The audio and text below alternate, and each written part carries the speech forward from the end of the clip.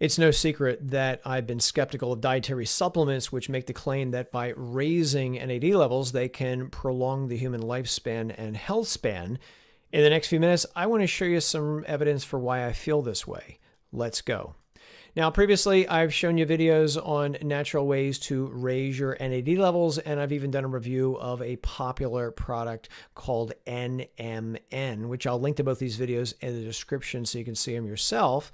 Now I want to talk about a very popular NAD booster supplement called Nicotinamide riboside. This is actually the most popular type of product out there, and this study came out in 2019 titled Nicotinamide riboside does not alter mitochondrial respiration content or morphology in skeletal muscle from obese and insulin-resistant men.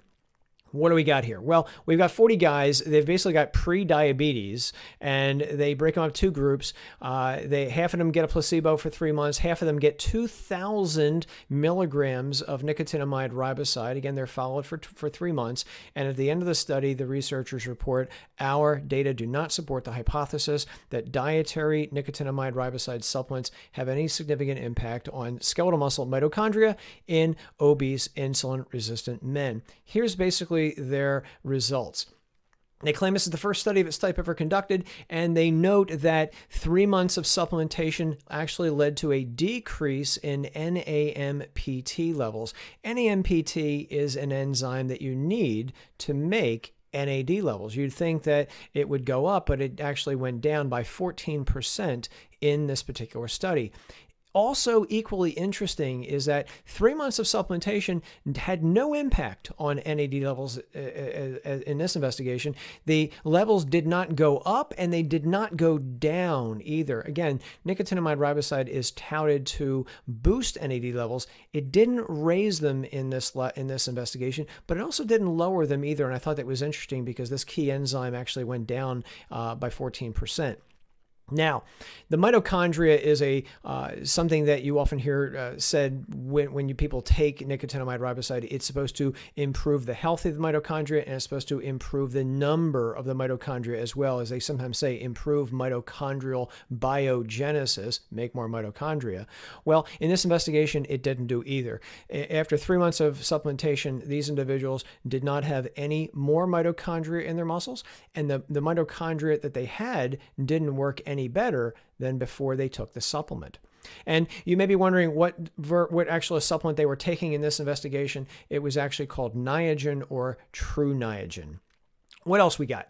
Well, prior to this, there was another investigation came out on insulin sensitivity, and it's titled A Randomized Placebo-Controlled Trial of Nicotinamide Riboside in Obese Men, Safety, Insulin Sensitivity, and Lipid Mobilizing Effects. Before we go any further, I want you to realize that this is essentially the same study as I just showed you before. It's the same group of 40 guys. They're overweight. They're pre-diabetic. They follow them for 12 weeks, and they either get a placebo or 2,000 milligrams of nicotinamide riboside, Niagen, per day, and they find that this 2,000 milligrams has no effect on insulin sensitivity or glucose metabolism in these individuals. Insulin sensitivity is a reference to how well the insulin works. You want to have very sensitive insulin because the more sensitive it is, the better it works, the better it lowers blood sugar levels. Well, in this investigation, it didn't appear to help the insulin work better, and it didn't lower blood sugar. Now, one key thing I want to throw out to you that I think many people may miss in this is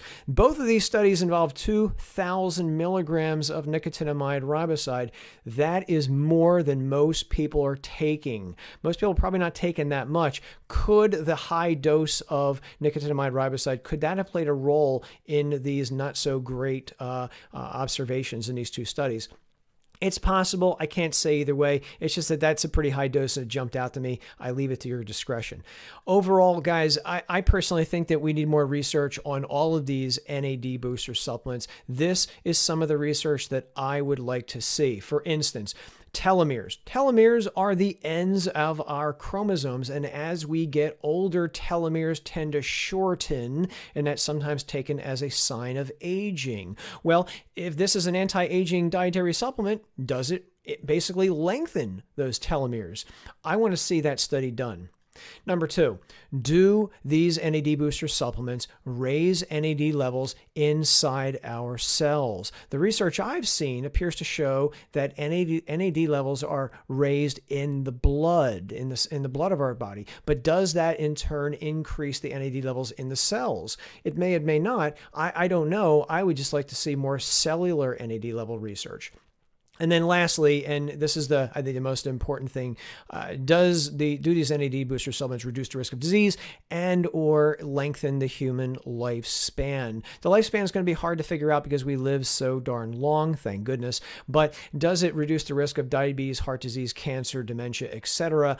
I don't know either way because I haven't seen that type of data yet. Hopefully those type of studies are in the pipeline. But regardless, until I see research like this, I'm going to continue to be skeptical on NAD booster supplements. If you have any questions or comments, leave them below. I will answer them to the best of my abilities myself. Don't forget to subscribe and like my videos.